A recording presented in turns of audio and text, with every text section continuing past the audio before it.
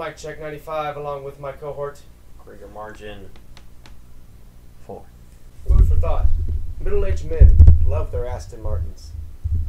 Anyways, we are here for our promised review of the newest film, the very first of many films that we're going to be doing this for, Scream 2022, or I'd like to call it Scream 5. Which was dropped to make them serious, and let them know that they were serious. I guess, apparently.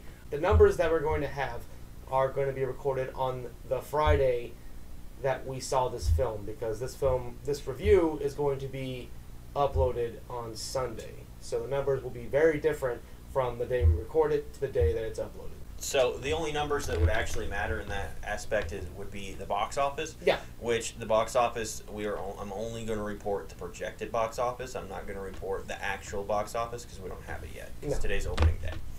So, review-wise, some might think in historically, slashers do not do well in modern era. For the most part. Critics rate this movie 7.6, and audience rate this an 8.8. Hot damn. First Myers and then Ghostface come back and they get high numbers. Holy shit. That surprises me. Where the fuck is Jason at when you need him? This is a very good start for the year for slasher films. Our Scream 2022 budget is as follows. It was on a budget of $24 million. Its projected overall for their box office is going to be somewhere between 20 and 50 million, minimum of 20, and they did 3.5 on their first preview. Not even on their first day. The previews they get early access for. The Thursday night people, pretty much. Yeah, so that was 3.5 million. That's not bad for one night, honestly. To a limited audience, and that's what the overall reception is. They're probably going to somewhere around double their money what they put into it. I mean, at least they're not doing 3,000 at a fucking film festival. We'll get into that review later on. I'll go ahead because I kind of told Michael, I said I agree with the reviews. In fact, I might actually do a little bit more than that. So my short, I know we're going to discuss this more in depth, but the clip notes of my review is this movie did the best you could possibly do with Scream. I don't think that they could have done better than this. This was beautiful, the way they did it, the way they set up for the things. They still did the coy fourth wall. The fucking kills were fantastic. The characters were great. They had callbacks. They even had the original goddamn Mother Lumen dude on there. He was... Loomis? Yeah, the only thing that would have made it, like, over the top perfect is if, like, the boyfriend who was actually the bad guy was somehow related to the accomplished before, or like a big fan of him. It's kind of this Reddit thing. For me, for this film, there's so many different key points that I really enjoyed of it. Especially whenever they did the what did they call it again? A requel. That whole scene is beautiful, and I think that's gonna. And they even included stuff from the old stuff. I am putting this film. Now, this is why I kind of explained the process, and I'm going to. This is why he takes notes during movies, because his brain bounces everywhere. I forgot about the thing to preface this, because if I just tell you my rating, you're going to be, what the fuck? Certain movies and franchises have different scales.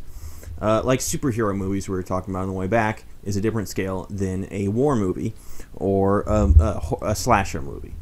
As far as slashers work, they work on tropes, if they follow the formula well, and on the new ones is if they follow well.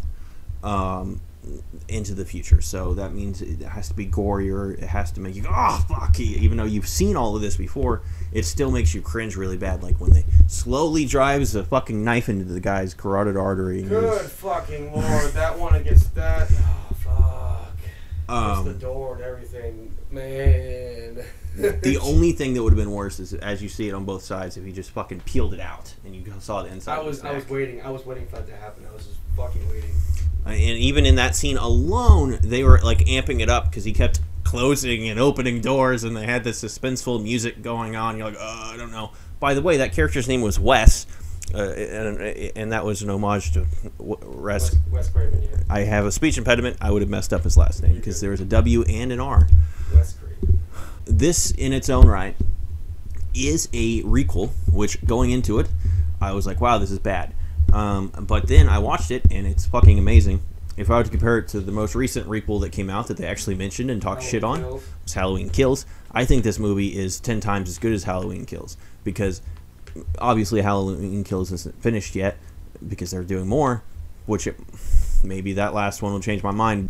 If they do like a series out of this, I mean, cool, but at the same time, if this is like just a one-off ending for the film, this is a good way to end the story. I think they're definitely going to do a series, because that bitch is going to...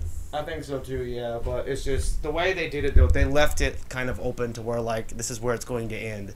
I mean, and whatnot. I feel like sequels are obviously going to happen, but because money, especially if they do very well, which it looks like they already are, making $3.5 million in a day. Oh man, I'm surprised this one did. And it's a January movie too. Mm-hmm. A January movie, and January films are known to be bad. Yeah. This is the second January film I've seen in my lifetime that surprised the fuck out of me. Given that the way this is, and you might be surprised because I don't hand very many of these out, is I'm going to give this a 10 out of 10. Oh,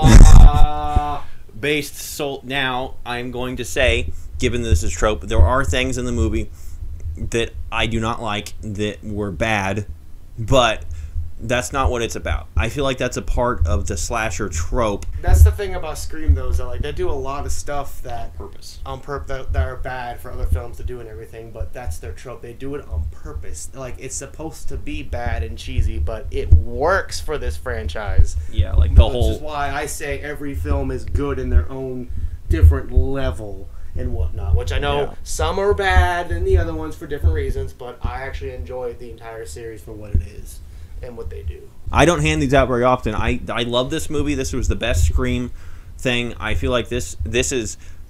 If they just made Scream 1 and they made this Scream, I would be happy with the series. I know it's continuation involving the other stories, but like, holy shit, that's good. I really enjoyed it. So, while Mike kind of mulls over that, I will talk about some interesting things. One thing... You changed my whole fucking thought process. You changed my whole thought process. Fuck! I was prepared for something else. Because why? Because you were thinking of it as a regular movie, not as its own thing. I was thinking you were kind of gonna do the same thing you did with Halloween Kills and like give it like a base rating as what it was, and then I can kind of be like, well, this, and this, and this, and I understand everything. But you just were kind of like, here, let me just throw a fucking crap throw and be like, ha ha, fuck you, buddy. And even because even if Dewey died, he still got his goddamn redemption too. Finally being hero and saving everyone. David Arquette, who was a certified Bob Ross painting instructor, taught several of the cast members how to paint like the legendary artist during the filming breaks. That's cool. That's kind of cool. Yeah, I enjoyed that. That was one of the cooler things. David Arquette's also a retired professional wrestler. When Scream 5 is released on January 14th, 2022, today, it will have been 25 years and 25 days since the original film, where it came out December 20th, 1996. Mason Gooding, he wrote an essay about the first Scream that came out in 1996 while he was a student at a New York university. He told the directors of the new Scream film about his essay during his audition, and they asked if he could read it. Mason was later casted in the movie. Kirby, David Arquette said in an interview that he would have loved if she could have been in it, but she I don't know if you noticed, but she doesn't do acting anymore. Yeah. She's retired from acting. Because save the cheerleader, save the world. When Wes Craven made Scream 4 and everything, he kind of left her character up in the open because she didn't really exactly get an on-screen death. So her death wasn't really confirmed. He even said it himself that she could come back. So what's actually interesting is David Arquette had said that they can bring her back because they referenced the way that she went too, as she was stabbed several times and left to bleed to death, and the black guy had the same issue. They would reference that instead of having her in that. He would confirm that she's still alive. Yeah, she can come back. David Arquette was very excited he could regrow his famous mustache. Yes. Also, a little backstory on how I watch Scream. Every time I think of Dewey, I think of a movie that this same company also has rights to. Scary Movie. Dewey. On Halloween, the entire cast and crew watched Scream together this last Halloween. That's kind of cool.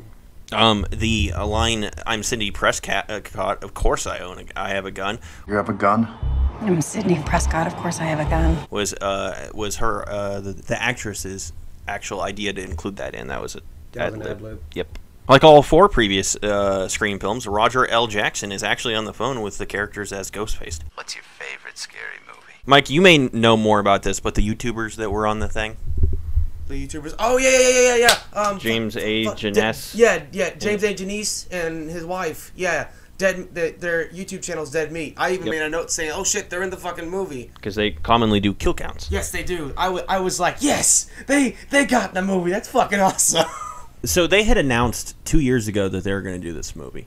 And to avoid potential plot details from being leaked, several different versions of existing scenes in the film were shot, along with multiple versions of the actual script being written, as plot details being leaked by cast and crew members has famously been a problem with the franchise. The most notable example, Scream 2, which had led to almost entirely rewritten when an extra leaked the script to the public. A lot of crew members who worked on this film also worked on Dawson's Creek. Which means they got a reunion with executive producer Kevin Williamson.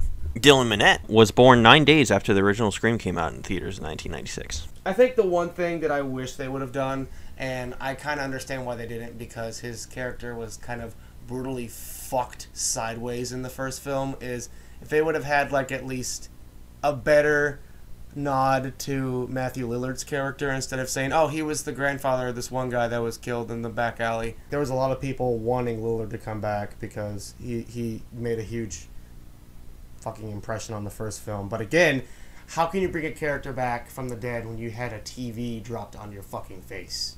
I did enjoy the hallucination scenes with Loomis and Sam a lot. I also could see the resemblance too between Sam and Loomis, like how they built that resemblance between the two of them pretty well. There's another reference. Do you remember Sam's last name? Carpenter, yeah, John Carpenter. Yep. John Carpenter, yeah, that was a reference to Halloween. I was just about to say that too. Again, I feel like my review just got turned upside down and completely destroyed with a tire iron and gutted like a fish. There were some things I did not like about this film. I feel like I was reviewing it in my head very critically for some reason, because we've seen so many fucking movies over the past year and a half, and it's wired in my head. I enjoy all 5 of the all 5 of the Scream films, all of them.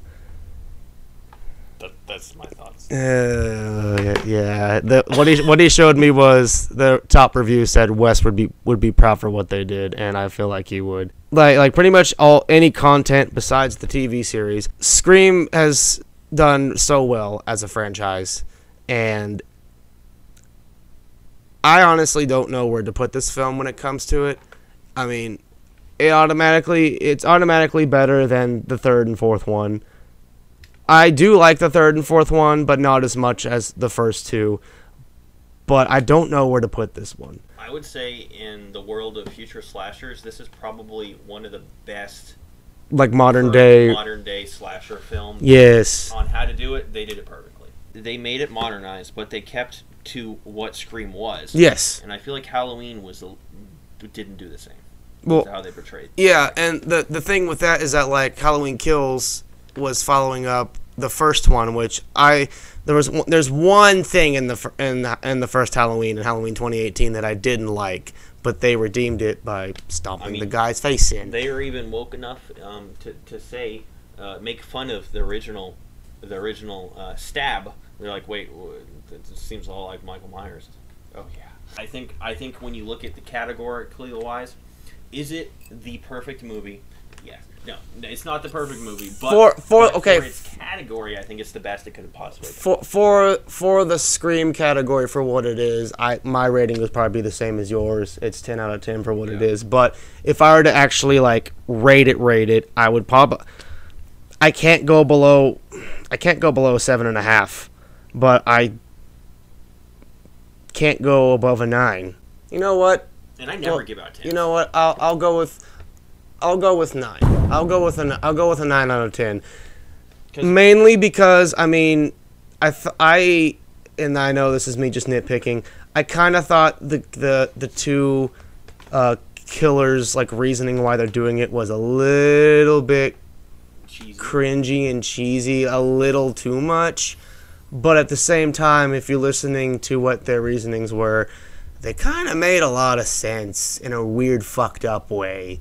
Yeah. If you know what I'm talking about. I got the fanatic vibes from the boyfriend. Oh my god. Tune into our fanatic review, which we'll post here. If God, director of God himself, Wes Craven in this case, assuming that he's a perfect director, came down and said, "I'm going to do a Scream film under these parameters. To do it again in a perfect world, I don't think you could do better than this." I feel like this film doesn't need a sequel. I feel like this film should be a one and done. Like a sequel. Yo, dude, that bitch at the end though. I feel like putting a sequel in this film is like danger. It's very dangerous territory to make a sequel to a film that's this good, and it's very dangerous. Very fucking dangerous when it comes to series, is because that's where they start fucking up, is with sequels. One of the tropes of any franchise you can think of. I would say it's up there with the first one. Like, the first one revolutionized what it was, and this one is following in its footsteps. And then I'd probably put Scream 2 after that. This is one of the best examples. I don't think we've seen a movie that's been long dead, and they do a modern remake of it. They tried in 2011, and it's not bad. Exactly, it sucked. I think Wes Craven directed that too. Yes, it's kind of sad. Yep, he did. They did better than him. But at the same time, I liked Scream 4 more than Scream 3, because Scream 3 was so fucking confusing. Yeah, that's where they lost me, honestly. I suggest you watch the TV show, season 1 of Scream sometime. No, I'm not touching that. I'm sorry. It's good. I'm not touching that. That's no. You know how you didn't like the bad guys on this? That one is unpredictably good. I didn't say I didn't like the bad guys. I mean, I knew who were the bad guys about 20 minutes into the film. Okay, you did not know the chick. You did not know the chick. The dude was predictable, but the chick was not predictable. Yes, I knew. Bro, you know what my reaction was when she pulled out that gun? I was like, I looked over at you because I thought you'd be surprised too. I was like, I knew there'd be two, but I didn't think it'd be that bitch. When they said the words, "If I can't have her, then no one can," that's when I was like, okay, yeah. So yeah, 9 out of 10 for me, 10 out of 10 for him. Oh my god, that blew my mind. That might break the scale for... And when's the last time that I gave not on a stupid movie, but a legitimate movie, 10 out of 10? The fucking Haunting series. Yeah. Both of them. Which they did in their genre perfectly. That's what the perfect scale for me is, where they do what they're supposed to do as best as you possibly could do it. I could not remake it myself. Even if I was a comedic genius and I had... a horrific genius? If I had 100 years to master the art of making movies, I don't think I could have made a movie better than that.